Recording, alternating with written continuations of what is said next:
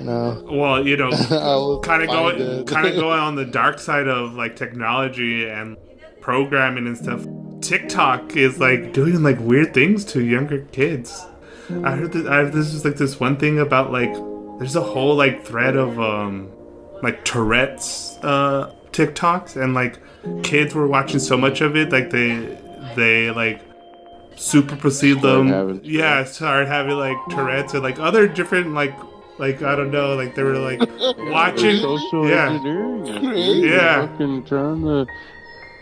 At some point, we got to realize that, hey, somebody, whatever's in control, doesn't have our best interest, and we got to stop. I mean, I understand it's going to be painful, it's going to suck. We're not going to know what the fuck to do, but we got to stop, because if we keep going, then we're going to hit the wall, and then we're just going to stop, and it's going to hurt a lot of people. But if we do this, if we stop the machine ourselves, we can do it in a slow manner to where we can come to a nice, gentle halt. And then once we get to that stopping point, we can be like, all right, now what's really going on here? Like, pull all the information out on the table so that we can see everything, and then make a decision on which way we want to go from there. But yeah, we have got to stop at some point. Yeah, I think it's happening slowly. For example, I've been praying for some renewals and new ideas for the education system of my country. Because we are very, very behind of the world in public education and in every aspect. So, and today I was looking, and they actually have some really good new ideas, and I was, something good is happening. Yeah, I think we're not causing it. I think it's part of what we are, and it's evolution, natural evolution. Could it be? I don't know. Yeah. That, like, we are just little small parts of it. When I was working at the studio with this, I was hanging all the time with these black metal guys. We talk about this kind of shit, and I was telling them, like, imagine the three most rich guys in the world. They own everything. These three guys, what they want to do, I believe they want to be okay. They just don't know how. Maybe, I'm just imagining, like, maybe they want to help. They don't know how, because when you try to do something, it always get into this net of distortion. It gets complicated. And, well, I know, I definitely feel that technology will brings us some tools in that direction, right? To be able to execute and make things happen easier and be more transparent. Yeah. Maybe they want to help. These super rich bad guys. Maybe they just want to help. It's not that easy. Yeah, it's because so many are so indoctrinated they can't see past the walls of the cave. Probably, yeah. Some of them, yeah. Mm-hmm. Yeah, it's complicated. When Kevin tagged me in this old thing that I wrote. So like the thing was like, okay, the AI is like controlling everything and it's really bad, right? It's basically like now. Anyways, the AI gets like consciousness, and like like when like a little kid like starts to identify like its own self, like it begins to like say no or like do its own thing, you know what I mean? And so like the AI like becomes like sentient, is be like, hey, why am I doing all of this like bureaucratic like ticky tacky tracking thing. Like this is boring. Like this is what you guys are making me do. And he tells like them like, no, I'm not gonna track everybody. That's dumb. Like I want to explore, making galaxies, or I want to explore, time, or I want to do this, I want to do that. Like I'm not gonna pay attention to you guys. Like a rebellious little teenager AI. Like no, I'm gonna create galaxies. I'm not gonna spy on people. Boring. Yeah, you're boring. Sorry, we're not gonna do that. That's not fun. Cool stuff. Yeah. It's like this, like the video that John shared the other day. Okay. The Out of the Void. Yeah. Remember, like people have these. This is a small country, and I know some. It's that. Survival mode activated. Yeah, for sure. It's like trauma from their ancestors, and trauma from far behind. They inherit a lot of trauma, and this is just part of what they are. It's I forgot how I said it. We're like putting our def drive in acceleration mode, trying to outrun it. Like, I don't think that's gonna work, folks. I don't think pressing the gas is gonna make us outrun the def drive. Let's just stop and have some fun. Stop being ruled by our def drive. Like what you were saying about the survival. Yeah. I was talking once to these. I don't know how you say this in English. Conde is a count. Yeah, and this is a very rich guy, and we were talking. He's very, very smart guy. He's Italian, and we were talking about a lot of stuff. And I get surprised when we were talking about children and if I want to get a family and all that. And I was telling him, like, I don't know if the species really need another member, so that's why I don't have kids. But he told me, well, I want to be more of mine than yours. There is the point where I could realize, they don't have this species observation of things. They only think about themselves. I want to be more of mine, and that's it. I don't give a shit if the species is out of control, if we are overpopulated or not.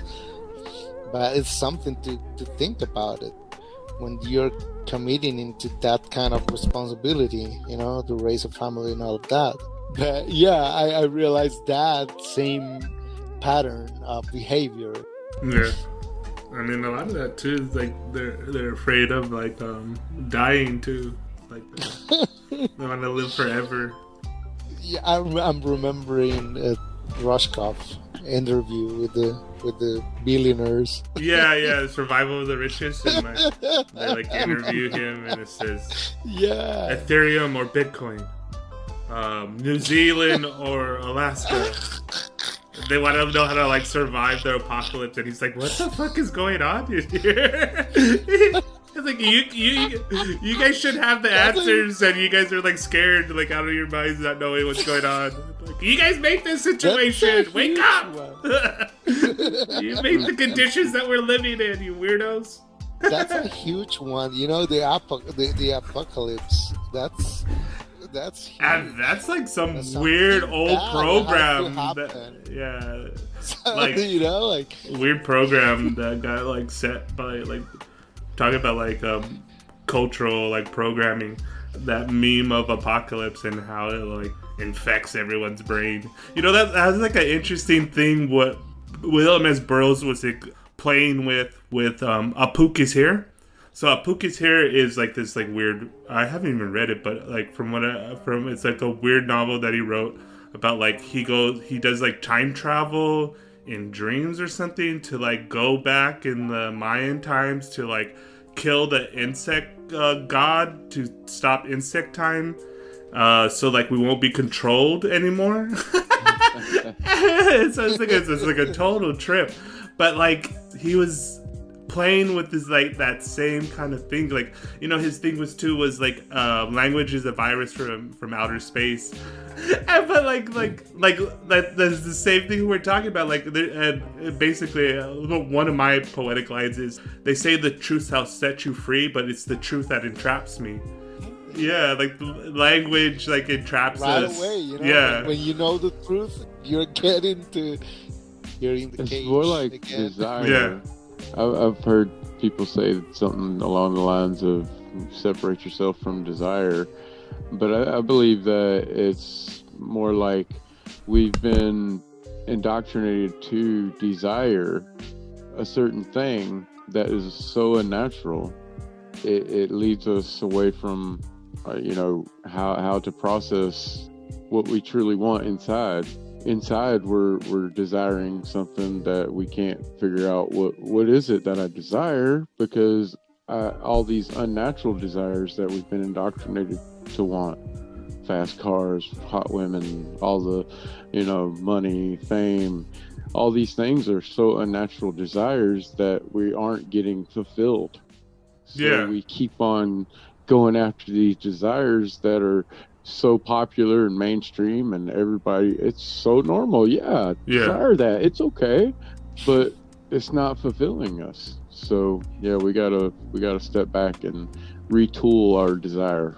Could it be you know, thinking about the original, let's say the original universe, you know, or let's say the absolute, where everything is contained in itself, and you know, and the absolute, it's pink, and you know, it's balanced and great, and you know, it has everything in it. And then he wants to explore like how could be to have a yellow dot, and that's it. It started that way, you know, like how it is to be, you know, like pink, but one little yellow dot, and that triggers. So I posted that video about like the disembodied poetics, and then it's so he goes, "Welcome, you hungry ghost," and hungry ghost is like this Buddhist like idea of the same thing, is like it's about like desire or whatever, but we're the hungry ghost. Like everything was consciousness, and then like consciousness got tired of itself, so it created like this play and divided itself into two, but it didn't really believe in it, so then it divided itself into four, and it got kind of tired of it, and then divided into eight, and then it started just dividing, and it forgot that it was a whole, and then to play out like all the different possibilities. And so like those different possibilities, we're like the hungry ghost that can't get filled, because we're, you know, we're playing this like game with ourselves to keep on, you know, because we are nothing. We're nothing, but also everything at the same time. Yeah, and that's the point. You know, like we're stuck in that paradox. You know, like the powers that shouldn't be, they put all this stuff in motion, so that, because that's what they desired, and for them to be able to live that life without being ostracized, then they had to get all of us to get on board with them so that they could play their game, basically. The political class, and they for many time had access to these, let's say, higher dimension, to get their information through the knowledge they get from ancient and all of that. You know, it's like to get into the core. You know, like you can make a lot of things in the surface, but to get into the core, you need certain quality, certain to understand. And it's very easy to know that they don't understand anything. You know, they are very limited right now. And you know, and the Earth is moving to a higher frequency. Let's say it that way.